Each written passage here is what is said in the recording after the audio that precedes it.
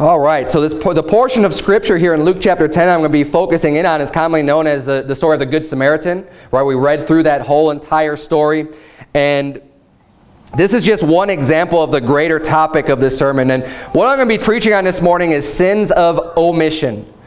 So in the Bible, there are sins that you could commit that are commission, where you commit them, you actually do something that you're not supposed to do. So when you commit a sin, like for example, the Bible says, think of the 10 Commandments, right? Thou shalt not kill, thou shalt not steal. Doing those things, if you were to kill, if you were to steal, you are committing a transgression. You are sinning against the Lord because you are actively doing something that God said not to do. But what we're going to be talking about this morning is sins of omission. So sins that these are things that you should be doing, but you don't do. And they're actually commandments of things that God says that you need to do this. And by not doing them, you're actually in sin. Now the whole point, I'll bring this up right now, we preach hard on a lot of sin in this church. And it's not to just make you feel bad. Okay, the point isn't just to make you, to send you home, just like, oh man, I just feel real terrible. The point is, maybe it is to make you feel bad a little bit, but it's so that you can get godly sorrow that leadeth to repentance. The whole point is so that we can be better children of God.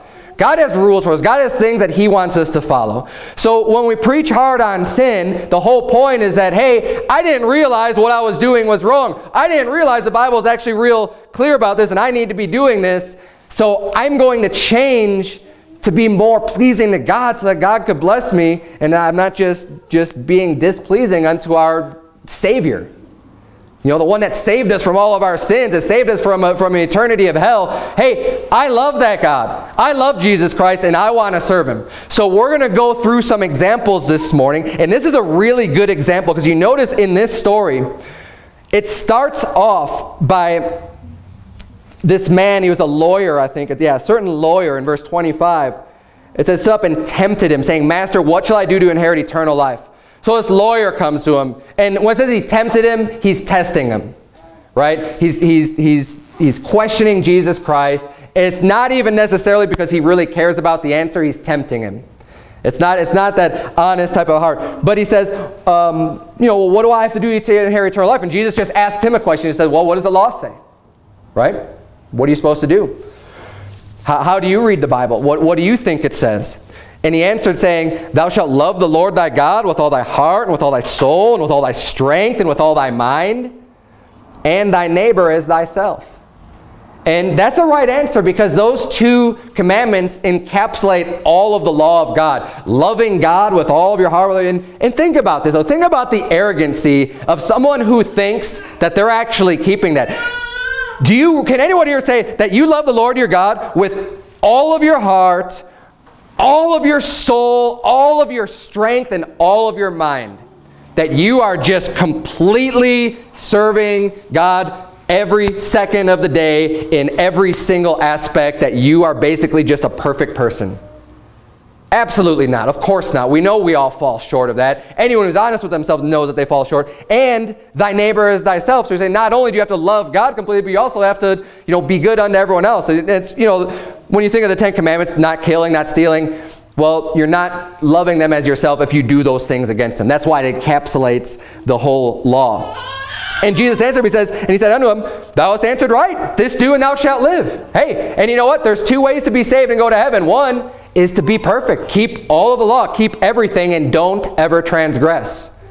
The problem with that is nobody can do it. So we need plan B. We need the blood of Jesus Christ to atone and save for us. So Jesus answers, but listen, look at the mindset of the guy he's talking to. He says, But he, willing to justify himself, said unto Jesus, And who is my neighbor? Right? So he already knows, I'm not keeping this. But he still wants to be justified. He wants to say, I'm doing what's right. So he's saying, well, who is my neighbor? Because I know I've done bad things to other people, but is that really my neighbor? And then Jesus gives this great example here of a man who gets beaten up, he's robbed, he's left in the gutter, he's hurt, he's injured. And I love the example because if the more you read the Bible, the more you'll realize, when I first started reading, when it says a priest and a Levite and a Samaritan, none of those things meant anything to me. To me, I was just thinking, well, one person came by and they didn't do anything. Another person came by and they didn't do anything. And then the third person came by and they helped them out. And that's the one who is neighbor. But when you look at this, a priest, he says a certain priest came by. This is supposed to be a godly man, right? This would be someone that everyone would look to and be like, oh, what a great man of God. He's saying, yeah, the priest, they just walked, they crossed over to the other side of the street, so they didn't even have to hear him or think about it, and just kept going on their way. And a Levite, right? A Levite was someone that was working in the service of the Lord. So it wasn't necessarily a priest, but people working in the house of God. Again, another person who would be looked as a spiritual guy, a man of God, crossed the other side of the street and walked over. And Jesus uses these examples on purpose because, especially in those, and you know what, it's timeless. It's not just in those times, but in these times too.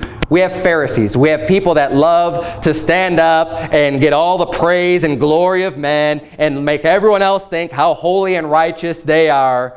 But they just love the praise of men and not the praise of God. And they're hypocrites, and inside they're full of dead men's bones. And these are the types of people that Jesus is saying, yeah, they think, people look to them and think, oh, they've got to be saved. They've got to have eternal life because look at how great they are, and they think they're following the law. And he said those are the very people that the most simple commandment is saying, just loving your neighbor as yourself, not doing it. But the Samaritan, and the Samaritans at those times were actually looked down upon. The Jews in Judah, were, when the kingdom of Israel, so I'll just do a real brief history on this. The kingdom of Israel was split early on in the nation of Israel's history. Judah and Israel. And the kings of Judah were typically more righteous, and the kings of Israel kind of got into more trouble and had more wicked kings, and started following idols and things like that. They got the nation of Israel got taken captive before Judah did, and they actually had their genealogies screwed up, and they got intermingled with the heathen a lot more than the Jews in Judah kind of kept more their genealogy. So they put a lot of importance on this. Now in the New Testament, the Bible says, to not worry about genealogies. So we don't care about them at all. It means nothing. It doesn't matter if you're, physically speaking, Abraham's your father. What matters is if Abraham's spiritually your father. Right. But so the mindset though at this time, and you get this, you read through the book of Acts, you read through, they were getting, even the apostles were getting rebuked for this, for kind of thinking and giving preference and being a respecter of persons towards Jews over the Greeks, over the Gentiles, over anyone else. And that is something that God said is not the way they should be. But the Samaritans at that time, they were like mixed blood Jews. So when he uses the Samaritan in this example, he's not the priest, he's not a Levite, he's not someone that's looked at and respected. He's kind of looked down upon as a lower second-class citizen. But look at what he does. He's the one that comes and helps them. He puts them on his ass and gets them, gets his wounds cleaned up, brings them to an inn and gets them a place to rest and pays the money and just says, here, take care of this guy. I've got other things I got to do, but he did his diligence to make sure that this guy's taken care of. He says, I'm going to be back this way, so whatever you have to spend extra to get him back up on his feet again, I'll pay you back. That's the man who did, who was a neighbor unto somebody. Now flip over if you would to Leviticus 19. That's where I had you originally keep a bookmarker at. In Leviticus 19, we're actually going to see this concept of loving your neighbor as yourself. It's not something new to the New Testament. A lot of people think that it's just the New Testament, but actually it's not. Leviticus 19, look at verse number 18. In Leviticus, when you start reading Leviticus 18, 19, 20, you're getting really in depth in the law. This is God's law. Thou shalt not do this, and don't do this, and don't do that, and don't do this, and don't do this. And this is a part of the Bible that people like to mock and criticize these days because it's not politically correct to believe that these are actually wholesome, righteous, godly laws that God ordained and instituted, like Leviticus 20:13. That says that, if mankind shall lie with man, he lies with woman. They both shall be put to death, their blood shall be upon them. That's a righteous law of God. That's right. That's what God thinks about homosexuality. Now these days, you say that and you know, people want to tear your head off or something. But what's real interesting is that Leviticus 18 talks about that. Leviticus 20 talks about that. But no one wants to go to Leviticus 19. Right in between those two chapters, verse 18 says, "Thou shalt not avenge nor bear any grudge against the children of thy people, but thou shalt love thy neighbor as thyself. I am the Lord." Right there in the Old Testament law, God's saying you need to love your neighbor as yourself. It's not that God was some meanie and some, you know, really horrible, angry God in the Old Testament, but now he's just all love in the New Testament. No, he's been the same God all the time. That's right. All the time through. So all of these, you could call them negative commandments. I don't think they're negative, but they're still applicable today. It's still the same God. He still feels the same way about this stuff, but just as much as he did about loving your neighbor as yourself. So this is our first sin, though, the sin of omission. Because you might be able to get to a point where you say, you know what, I'm not murdering, right? Hopefully everyone's at that point now, but I'm not murdering, I'm not stealing, I'm not doing these things. I'm looking at God's law and I'm keeping myself from doing these things. But are you loving your neighbor as yourself? That would be a sin of omission. Are you one of the people that when you see somebody in need, you're passing over on the other side? You're saying, well, I'm just too busy, I got to get to work. I got other things going on. I can't help this person. That's not being a neighbor. And especially these days, I see it all the time. It's kind of weird. You know, you see people that could be stranded or in trouble, and oftentimes with vehicles, you know, you get real far from places, and you see cars just going by and going by and going by and going by and going by and going by and going by. It's like, is anyone even going to stop? Well, I believe as Christians, you know, if we see someone that's in distress, that's in need, you know, we ought to be able to help them out. I mean, that's the right thing to do. Now, obviously, especially with like women or people, you know, if you're a little bit older, you need to be wise and understand, you know, be able to keep yourself safe in situations. But there's ways that you can do that and maintain a you know, safe distance to be able to make sure you're not going to get in trouble yourself. But you know, just using a little bit of wisdom in those situations, I still think it's our duty to be a neighbor. You know, love your neighbor as yourself, and to look at someone and be like, man, you know, what if I were in that position? What would I want someone to do for me? I mean, and that's basically treating your neighbor, loving your neighbor as yourself. It's just putting yourself in their shoes. How would I want them to treat me? Would I want every car to just pass by me and I'm just walking and walking and walking and walking to try to find like a phone or something to get some help? Whatever the case may be. I mean, that's just a real common example. But there's so many different things that happen in our life. And people that you run across and things that you see. And I mean, you could see someone getting beat up. Maybe someone just got beat up and the guy ran away and there's just someone laying in the street. I mean, it could happen. That's what happened to this guy in the story. You know, it's our job to go over there and help him out. And when you don't do it, that's a sin of omission. That's something that you're supposed to be doing, that God's law says that you're supposed to be doing, and you don't do it. You're in Leviticus 19. Jump down to verse number 34, because I find this to be very interesting as well. And this is also in the Old Testament law. Remember how I mentioned about the Samaritan versus the Jew and the way that they looked at other people? Look at what God's law says in verse 34. But the stranger that dwelleth with you shall be unto you as one born among you, and thou shalt love him as thyself, for ye were strangers in the land of Egypt. I am the Lord your God. A stranger means a foreigner, someone that's not originally from your land, someone else that's come now and he's joined to be part of your land. He is a worshiper of the Lord. He is now joined himself to Israel. But he's a stranger. He's saying you don't treat them any different than you treat any of your other brethren. That's right. But again, here's another aspect of the law that kind of went by the wayside. And you know, this is important because this still goes on today. I mean, this has been going on all throughout history. You have racism. You got people who, you know, just because someone's skin color is darker than another or lighter than another or whatever the case may be, they're going to think they're going to treat somebody different. Well, I'll tell you what, in this house, this is supposed to be the house of God. We're going to treat everybody the same, because everyone here should be believers in Jesus Christ, and there are brothers and sisters in Christ. So we believe, you know, they're going to treat them just like everybody else. I don't care I don't care if they can't speak English, you know, whatever the case may be, right? We're not going to be discriminating against other people that are our brothers and sisters in Christ. We're going to love them as ourselves. And this really needs to go a long way. This is in God's law. And if you're not doing that, if you're partial, if you're a respecter of persons, that's another sin of omission. That's something that you're not doing right that you should be doing.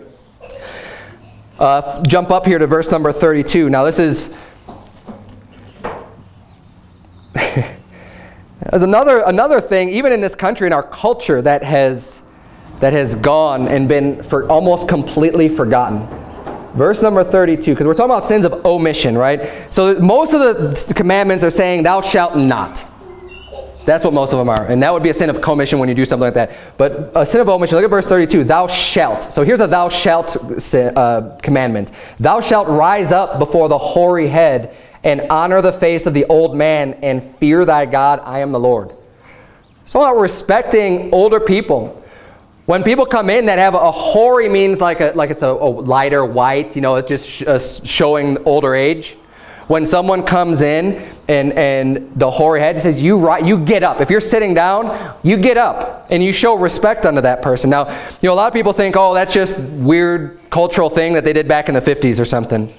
But no, that's biblically based. Right. That's one of those things. I mean, the Bible's saying right here. Right. Say, look, this is what you need to do. You show respect unto your elders. You show respect unto those people. You stand up. You get up and show your respect unto them when they walk into the room. It's not even being taught these days. I mean, kids these days and people in general are sinning through ignorance because they don't even know. And this stuff isn't being taught and being preached in any way, shape, or form. Whether it be in a school. I know they used to teach us stuff in schools. Manners and the things that you do and the way that you keep yourself. And that stopped even before I started going to school. Now, I'm 39 and you know I was going to school in the 80s and that was already out the window. But this is important, and these are things that, you know, the Bible says, God says, thou shalt do this. Let's make sure we're doing it. Amen. Let's treat our neighbor as ourselves. Let's rise up before the hoary head. Let's show that respect unto people that the Bible says are worthy of respect. Look, there's a lot of wisdom in old age, and see, it's a whole mindset. Youth always thinks that they know everything, and they know better than you, and but you don't understand. I know, you know. You don't know, okay? Listen up. If you're younger, you have a lot to learn. I still have a lot to learn. But we all need to get to the point where we could recognize people that have been here for a long amount of time have gained a lot of wisdom even just through experience. Even people who maybe don't know the Bible very well, just because they've been on this earth for a long time, have been through a lot of things and have seen a lot of things, they gain wisdom and deserve our respect. Enough to be able to stand up when they walk in the room. Turn, if you would, to Mark chapter 7. Mark chapter 7. Because going along those same lines of having that respect and being able to show respect unto elders is the commandment in the 10 Commandments that would be another sin of omission. The Bible says, honor your father and mother. That's something you're supposed to do. It's not something you're not supposed, you know, it's not one of those sins that you're not supposed to do. You say, no, you need to honor your father and mother. And if you're not honoring your father and mother, then you are sinning. Now, let's take a look at Mark chapter 7, verse number 9. There's a lot of misunderstanding about the word honor in the Bible. Honor is one of those words that has it's multifaceted in its meaning.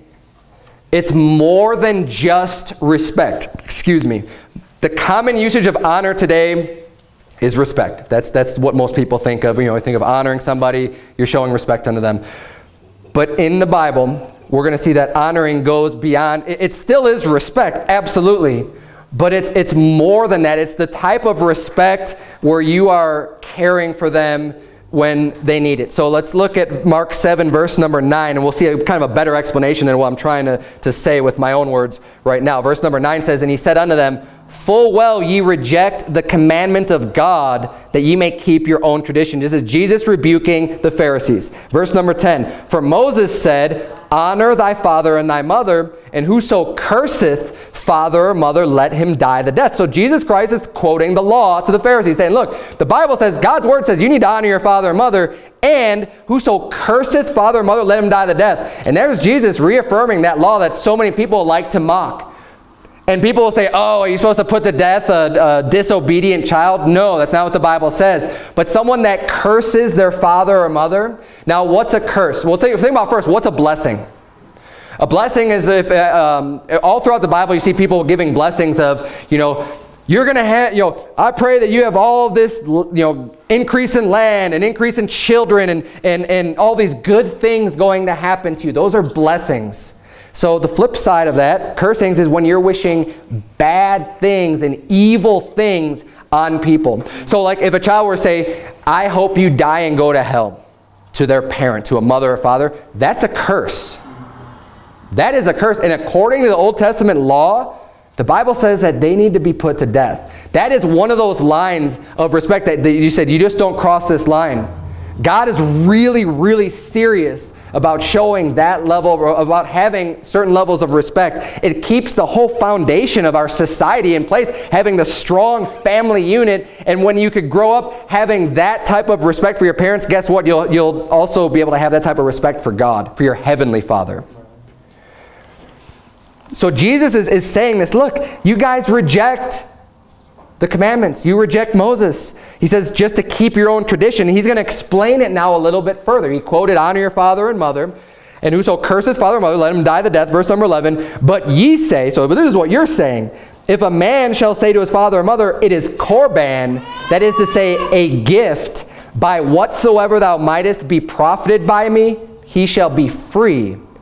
And ye suffer him no more to do aught for his mother or his father, making the word of God of none effect through your tradition which ye have delivered, and many such like things you do ye. So he's saying here, you are making God's commandments of none effect. The commandment was honor your father and mother. He says you are completely negating that. You are not following that commandment. How were they not following it? He says because you allow people to no more do anything, to do anything. So you see there, honor your father and mother, it's not just respect. It's not just when you have words with them and you just show them reverence and respect. It has more to do with even doing things for them and taking care of them and showing respect in that manner. And that's where in verse 11 he says, if a man shall say to his father or mother, it is korban, it is a gift, by whatsoever thou mightst be profited by me. So taking care of your parents. And this, again, our society is so backwards these days. When mothers and fathers are getting old now, what children are doing is they're sending them off to a home. They're sending them off to be cared for by someone else or whatever. Now, I understand there are certain situations where people need a lot of care, like a real lot of care. And they need maybe a specialized help to take care of people. I'm not downing people that do that. But these days, I mean, people are just kind of forsaking their parents and letting them go through just, well, let the government take care of them or whatever. No, the Bible says that you need to take care of them. Hey, your parents are the ones that raised you and brought you up and made sure that you were fed and your diapers were changed and everything else along the way. We need to then show that same respect when our parents get to the age where they're not able to do as much anymore. We need to honor them in taking care of them. And if you're children, I mean, as a child, it's your responsibility to help to care for your parents. And not just to say, well, you just count yourself lucky, Mom and Dad, whatever it is that I do for you. That's the way they made the word of God of none effect. Jesus saying, no, that's your duty to take care of your mother and your father. Right. That's your responsibility. Don't say that they're lucky. You're lucky if God doesn't cloud up and rain on you for disrespecting your parents in that way and not honoring your parents. It's a big deal. It's important the things that we do for our parents to show our honor for them. And by honoring them is performing actions and doing them. And that's what the Bible says. So if we're not honoring our mother and father, one way is, first of all, treat them with respect when you speak to them, obviously. But even more than that, do your duty as a child to honor them in their time of need. Just like they did for your time of need when you were growing up. And that's the way that we honor our father and our mother. Now, turn, if you would, to Hebrews chapter 10. You're in Mark. Flip over a little bit more to the right in your Bible to Hebrews chapter 10. We're going to see our next sin of omission. Now, when I was preparing for this sermon, I was trying to be real careful about, there's a lot of things that the Bible says that we should do. Things that are imperative statements even, that are telling you to do this. But I don't necessarily believe that they're all sins by not doing them. For example, a good example of an imperative statement is, praise ye the Lord. It happens over and over again through the book of Psalms. Praise the Lord, praise the Lord. It's telling you to do something. It's saying, hey, praise God. And it gives you all the reasons through the book of Psalms. Praise God, for he's good, for his mercy endureth forever, for he's long suffering. You know, all these great reasons to praise him. But I'm not convinced that it's necessarily a sin to not praise God. Is it something we should do? Absolutely. But there's nowhere that I could find where the Bible's saying that, like, if you don't do this, you're sinning. And I think one of the reasons for that is that God wants us out of our own hearts to show our praise to him. So he's not requiring us to do it by saying it's a sin by not doing it. Okay? But everything I'm showing you this morning, I could prove, and that's what I want to prove, that these are sins by not doing them. Not loving your neighbor, so we saw it in the Old Testament law, right? Honoring your father and mother. It's in the 10 Commandments. you can't get any more specific than that about giving you proof. But Hebrews 10, we're going to see here that it's a sin to forsake the assembling of yourselves together. Now, you can come up to your own conclusion about forsaking and what exactly that entails. So, like, obviously, church is an assembly.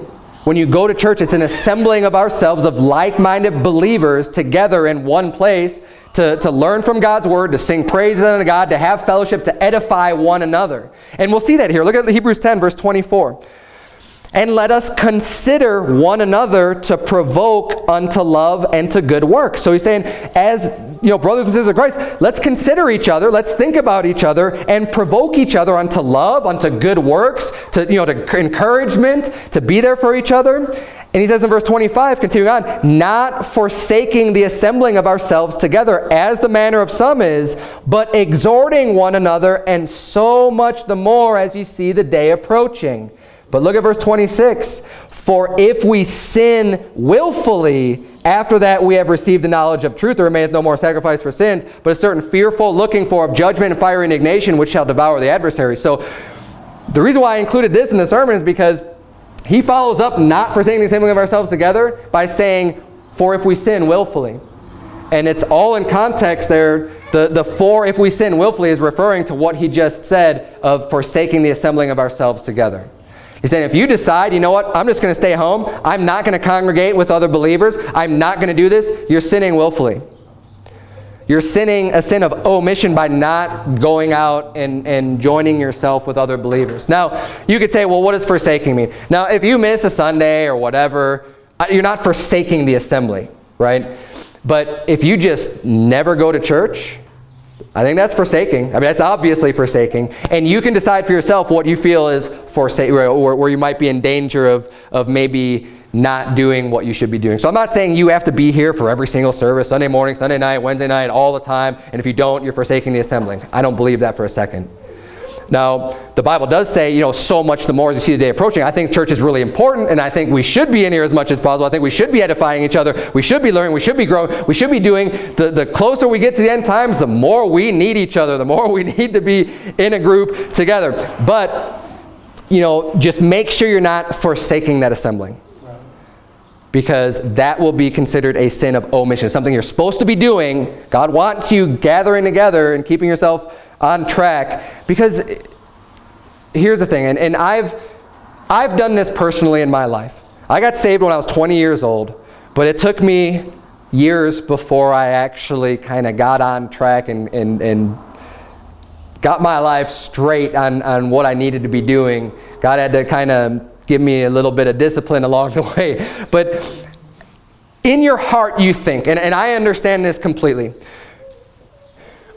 you think, oh, you know what, I really want to serve God, or but what happened in my life was the cares of this world, the other things I wanted to do were choking out the fruit. And I love doing all these various things, some of them sinful, some of them not, but they kept me away from the assembly, from going to church, from doing the right thing. And I would think, yeah, you know what, every once in a while, I really need to get back, I need to read the Bible, and I'm just going to start reading God's Word. Because a lot of people think, I don't need church, I'm just going to get in the Bible and read God's Word. Guess what? it lasts only so long. Because you're going to get distracted again.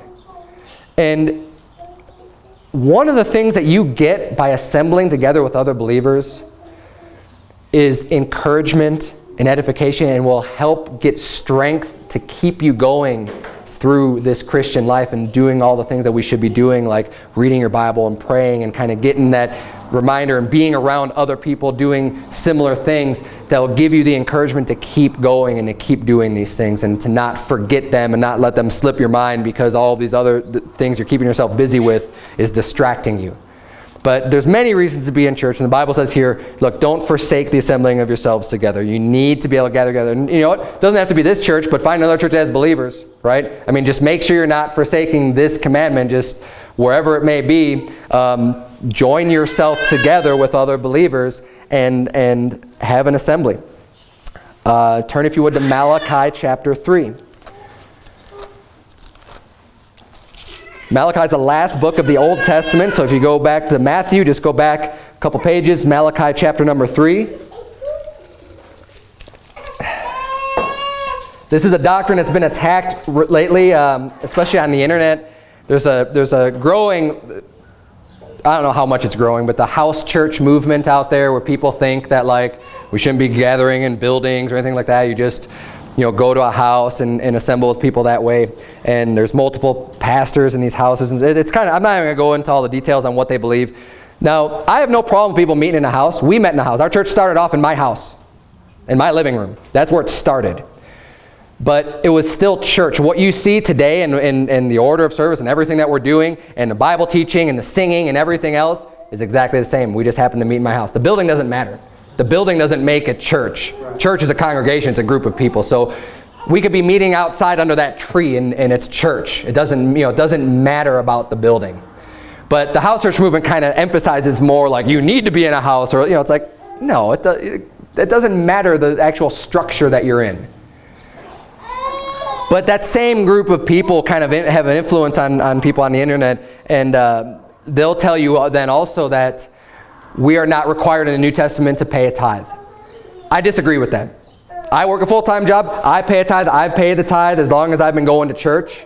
And I believe it's right. We look at Malachi chapter 3, verse number 8. The Bible says, will a man rob God? Think about that. Well, man, are you going to rob God? Like, what are you going to do? Stick up God. But this is what he's saying. Are you really going to have the guts to rob God? Yet ye have robbed me. But you say, well, wherein have we robbed you? What do you mean we robbed you? We didn't rob you. In tithes and offerings. Verse 9, ye are cursed with a curse, for ye have robbed me, even this whole nation. Bring ye all the tithes into the storehouse, that there may be meat in mine house, and prove me now herewith, saith the Lord of hosts, if I will not open you the windows of heaven, and pour you out a blessing, that there shall not be room enough to receive it. So with the commandment, and we could go into, I'm not going to prove from all the other, I've preached entire sermons about tithing and why it's scriptural, but he just gives you one verse here saying, look, just test me with it, because a lot of people will say, well, I'm too poor, I don't have any money, how can I tithe? I need every penny that I have right now to go towards what, it's for my expenses and everything else. And God's saying, look, just prove me. If you're willing to just be obedient, it's 10%. That's what a tithe means. It's 10% of your income. Whatever it is, when I give you an increase, because it's the tithe of your increase, when God's blessed you, you have an increase, he's saying, just give me back 1 out of 10 and test me, and we'll see if I won't just bless you for doing that, for being obedient, and you'll be taken care of. And the Bible says, seek ye first the kingdom of God and his righteousness, and all these things shall be added unto you. And that was in context, in reference to people saying, well, what shall we eat? What shall we wear? What are we going to do? How am I going to know that I have food tomorrow? He says, look, I take care of the birds. I take care of I take care of all these other things. You think I'm not going to take care of you? God knows what our needs are. The problem is that we have a tendency to think that our needs, what we think our needs, are not really needs. See, God says your needs, you need to be fed and you need to be clothed. And the Bible says with such things to be there with content. That's what he says. We think our needs is, I need to have a car. I need to have this. I need to have a house. The Son of Man hath not where to lay his head. He told someone I wanted to follow him. He's saying, look, I don't even have a home. Okay, but Jesus had what he needed. Didn't even have a home. And it's a way of thinking. Now, we're rich in this country. Even our poor people are rich with what we have in comparison to what other people and all throughout history have had. You know, having the air conditioning, right? Having heat, having these sources, having so many different resources and things available to us. We really have to have the proper perspective. And anyways, I'm kind of going off on a tangent. You know, God's just saying, you need to be paying your tithe, and if you don't do it, then you're robbing from God. And I'm going to leave that there. You can take it for what it is. And personally, I don't care what you do with your money. It doesn't matter to me. But I'm going to preach what the Bible says. Amen. So I'm not some money hungry. Anyone that knows me, I'm not some money hungry guy. You know, you do whatever you want. I don't care. That's between you and God, just like everything else. I'm going to preach the Bible. If you go out and you never do any of these things, that's up to you. That's between you and God. Okay, but I'm going to preach the truth. I'm going to preach what the Bible says, and this is what the Bible says here. So you can take it or leave it. Turn, if you would, to Deuteronomy chapter 22. Deuteronomy chapter 22.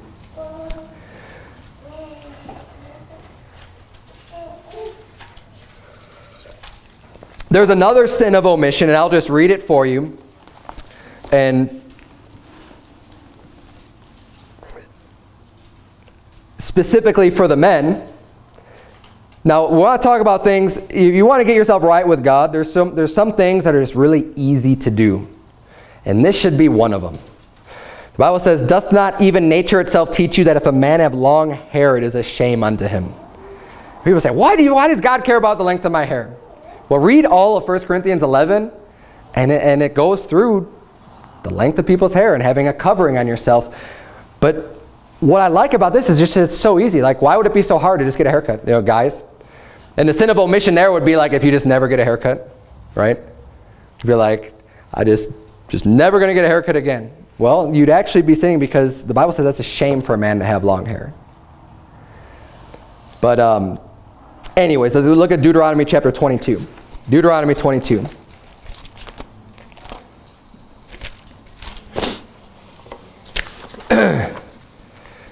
Deuteronomy 22, verse number 1. This has to do with even just finding things, like lost and found items.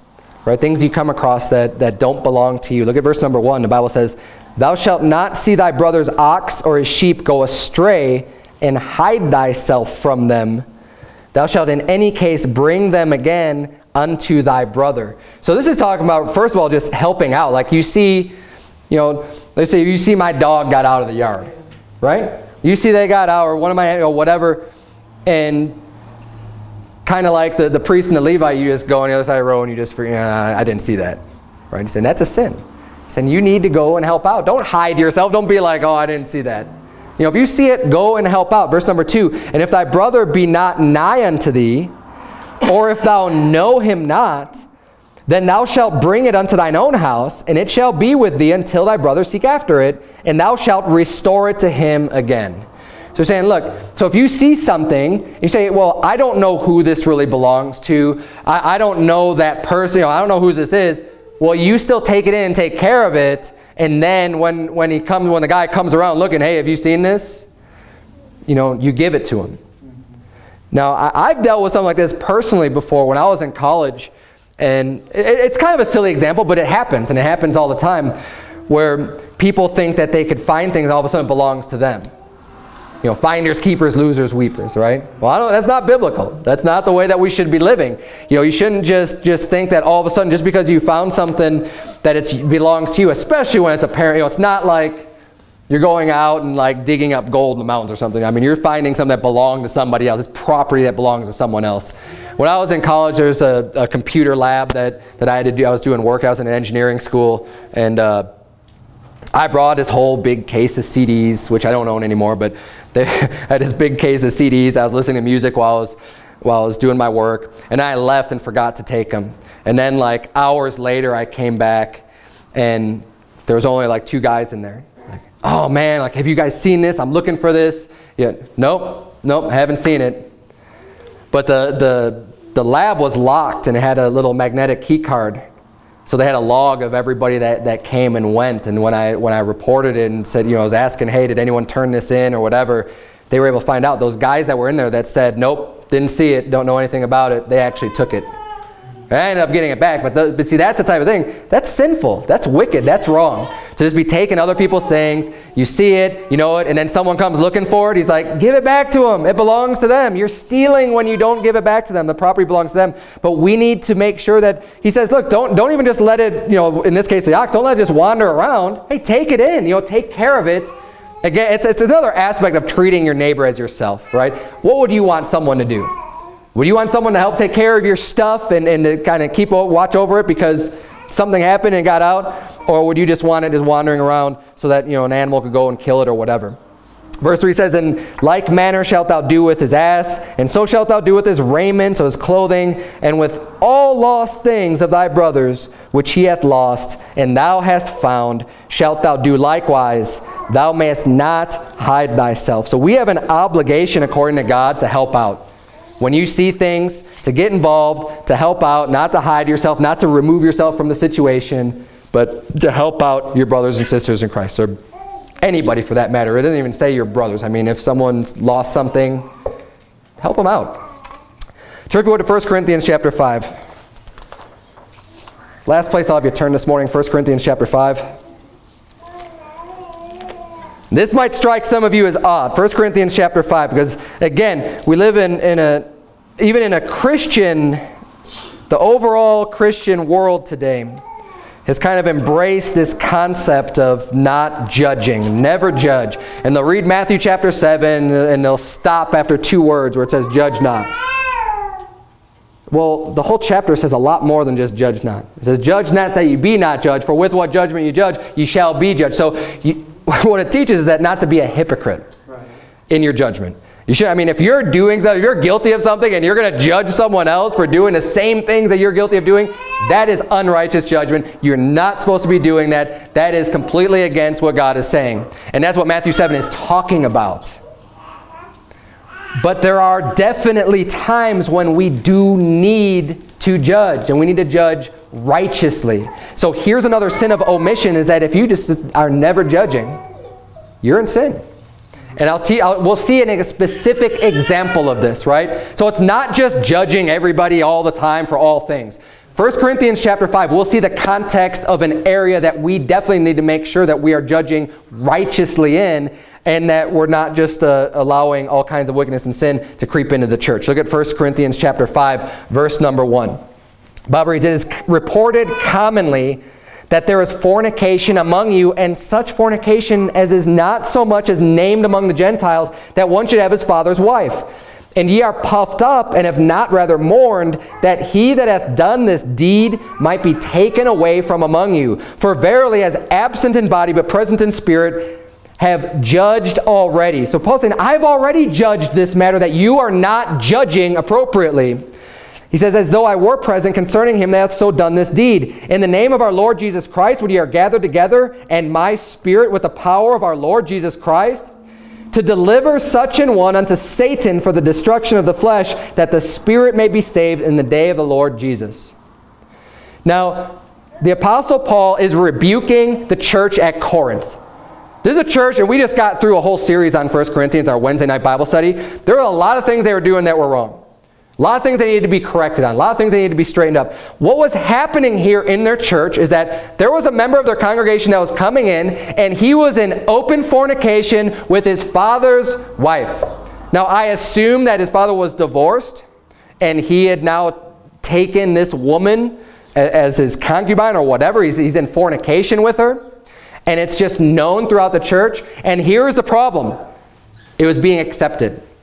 It was being tolerated within the church, as no one wanted to say anything to this person. Nobody brought it up. Nobody corrected this problem. And see, this is an area within our church where judgment needs to happen. This is not a church that just says, everybody welcome. It sounds good, but it's not true. That's not the way this church operates, at least. I mean, other people may do that. Everybody is not welcome here. Now, we're going to go out and try to get people saved. And we're going to try to lead them to Christ. And we're going to try to bring them in and disciple them and get them on the right path and do that. Yes, in that sense, you know, we're trying to reach everybody.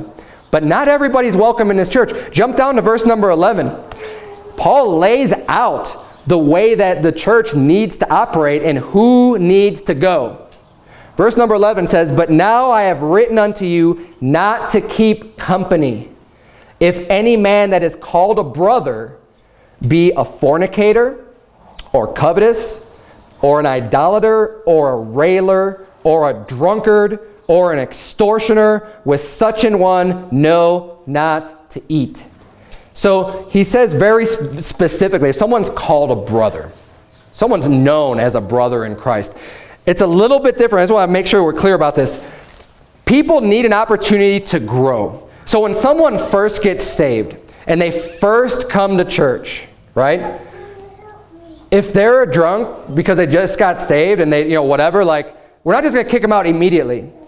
People need an opportunity to grow as a new believer, but they're also not someone who's just known as a brother. So like when the church that I was going to before I was sent out to pastor, I was Brother Dave, right? Well, anyways, Brother Dave, right? We have Brother Sebastian here. People have been coming, they've been coming to church. They know what the Bible says. They're a brother in Christ. They're kind of established as a brother.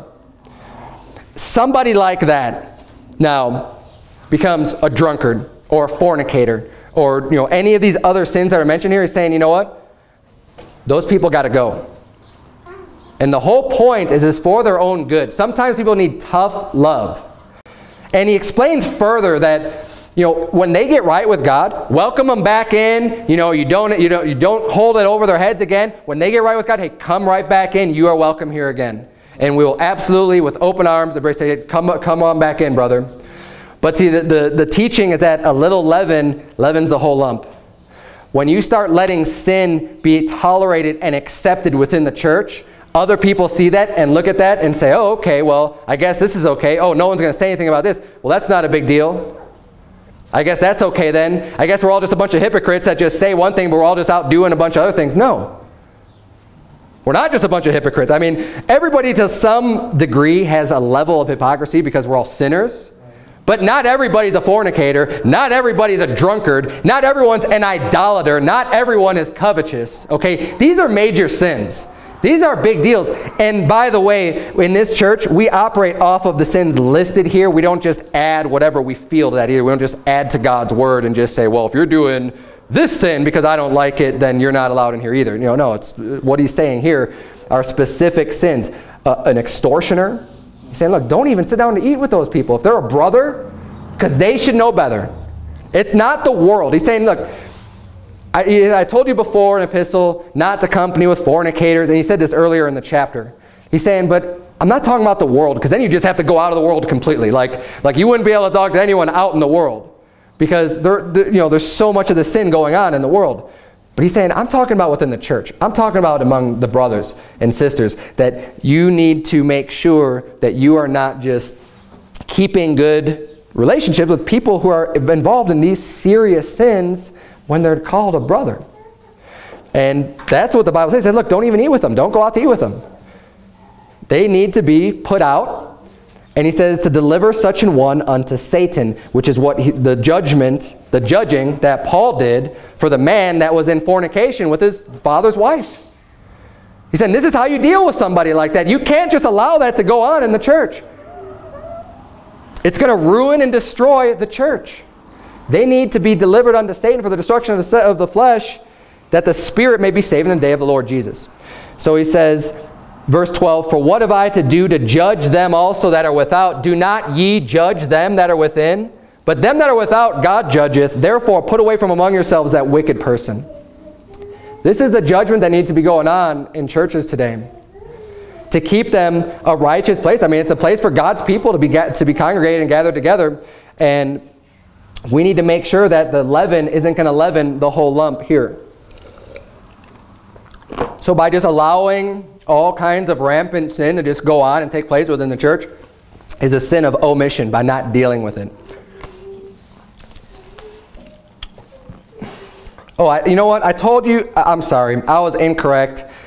There is one more place I want you to turn, James chapter 4. I said that was the last place we're going to turn is 1 Corinthians 5, but I want you to see this in James chapter 4. It's my last point. And it's an important point, so I want you to see James chapter 4.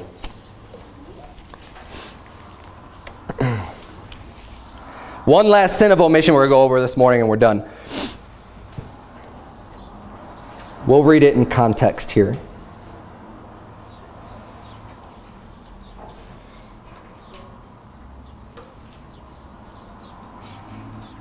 We'll start in verse number 13. James chapter 4, verse number 13. The Bible reads, "Go to now, ye that say, today or tomorrow we will go into such a city, and continue there a year, and buy and sell, and get gain. Whereas ye know not what shall be on the morrow, for what is your life? It is even a vapor that appeareth for a little time, and then vanisheth away. For that ye ought to say, if the Lord will, we shall live, and do this or that. But now ye rejoice in your boastings. All such rejoicing is evil. Therefore, to him that knoweth to do good and doeth it not, to him it is sin." So this is a perfect example of a sin of omission. When you know to do good and you don't do it. And we've seen examples of that, with the lost and found items, treating your neighbor as yourself, the Good Samaritan story. Those are all examples of knowing to do good. I know I should help. And when you don't do it, it's a sin. Now, in the context here, though, that's why I wanted to read the context. It's very important because it drives home my last point. What he's saying here is people are saying today or tomorrow. So in the future, we're going to go into this city. We're going to do that. We're going to be here. We're going to buy something. We're going to get gain. We're going to do all of these things. We got all these great plans. And they're boasting about it and rejoicing in their boastings, just saying, like as if they already happened, of what they're going to do in the future. And he's saying, no, what you ought to be saying is, if the Lord will, we'll do this or we'll do that. And then he says, therefore, to him that knoweth to do good and doeth it not, to him it is sin. So they're boasting about all this money they're going to make and everything else. He's saying, you need to be focused on doing what's right and doing what's good instead of boasting about these other things you haven't even done yet. And the last point I want to make is that some people have a tendency to put off doing things that they know they should be doing for a later date. And we need to make sure, if you know it's good to do now and you're not doing it, it's a sin. Don't be saying, oh, in the future I'm going to do this. I'm going to do that. Here's a good example with baptism, right? Once you know that you're saved and the Bible teaches, hey, you're saved, you need to get baptized. This is something that God, it's a commandment of the Lord that you get baptized. And you don't have to turn there, but in Acts chapter 10, verse 48, it says, and he commanded them to be baptized in the name of the Lord. It's a commandment. It's something that we ought to do. It's his first step of obedience to God, of just openly showing, hey, I'm a believer in Christ, and getting baptized.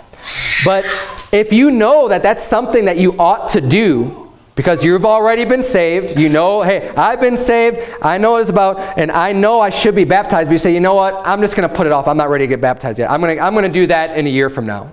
I'm going to do that in 2 years from now. Well, that would be a sin, because you know to do good. You know this is something you ought to be doing, and you're not doing it. Another example would be winning souls, going out and winning people to Christ. A lot of people say, well, I know it's something I should be doing. I know I need to go out soul winning, but I'm not ready to do it right now. I'll do that later. I'll do that in a year from now. I'll do that in 6 months. I'll do it in the future at some point.